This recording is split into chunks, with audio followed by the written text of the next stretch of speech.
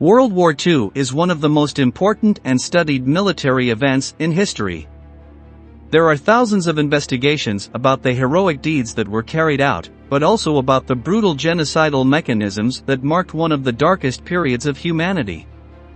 There are even relevant data that are not usually mentioned, overshadowed by the stories of large operations. One of them is everything related to what the soldiers ate on the different battlefronts throughout Europe. Therefore, in this new episode of Military History, we are going to review what the rations of the different armies were like, and how the soldiers faced famine when their own food ran out. In war, food was always one of the most important things to consider. 2,500 years ago, in The Art of War, the Chinese strategist Sun Tzu recommended stealing supplies from enemies. According to the philosopher, a single ration of stolen food was worth 20 rations of your own, since it not only fed your troops, but also lowered the enemy's morale. Managing rations has never ceased to be a problem in the military, and World War II is proof of this. Perhaps the most brutal example of this was the siege of Stalingrad, when the German 7th Army, unable to receive resources, had to resort to other ways of feeding itself.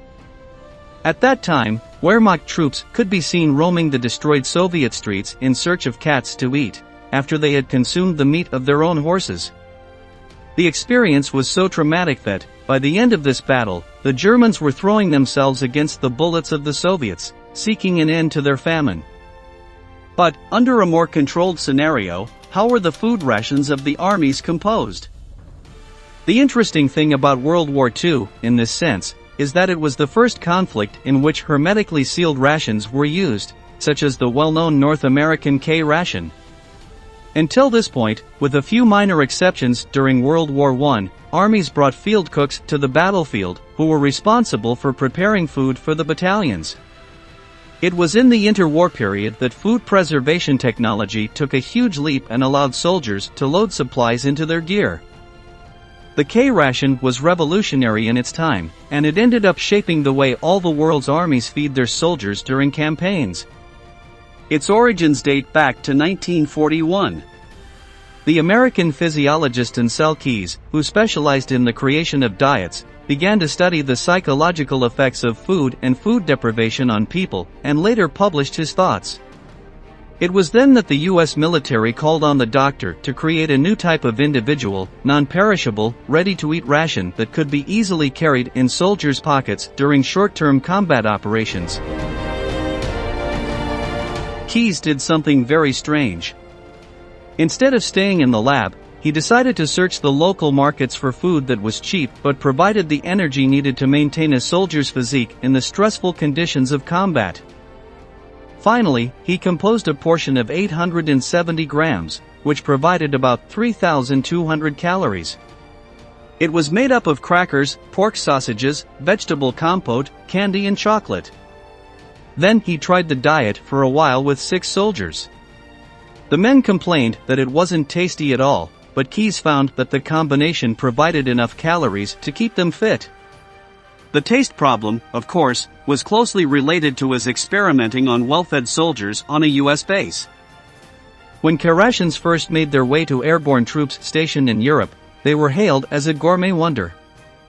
What had they been eating up to that point? Mainly vegetable soups, potatoes, bread, casserole meals whose main component was rice. Before the K ration, field cooks would throw whatever they had on hand into the pot. The scarcity of resources meant that nothing could be wasted, so the ingredients were not always in the best condition, or completely clean. The definitive version of the K ration was implemented from 1942, and was composed of 3 portions.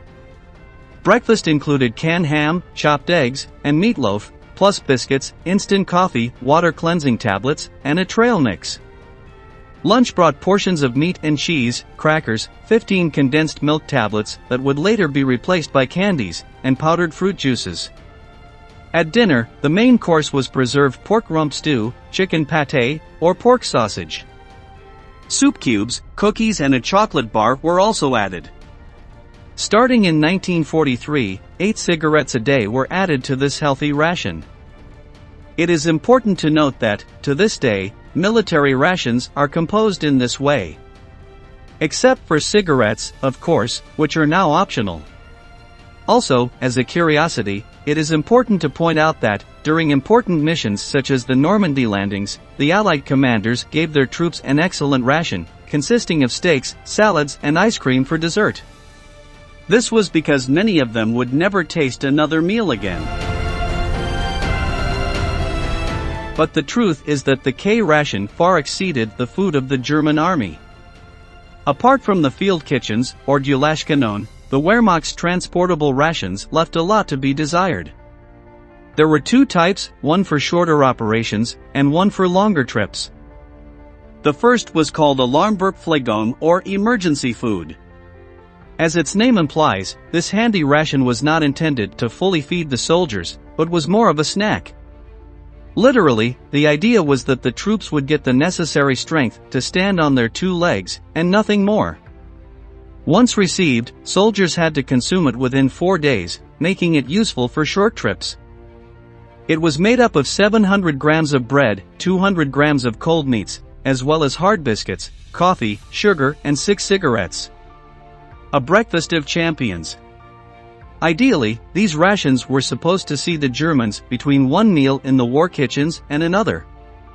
But as the war progressed, the culinary strategy also had to change.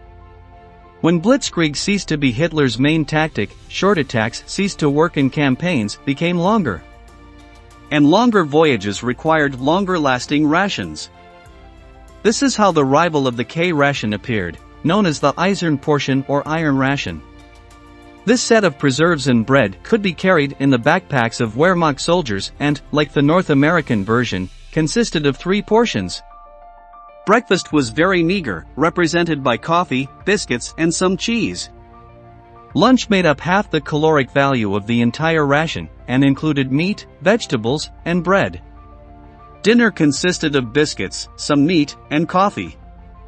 The Eisenportion weighed about 600 grams, and did not meet the needs of the German soldiers who, on many occasions, consumed 2 or 3 of these rations per day, which complicated the administration of supplies.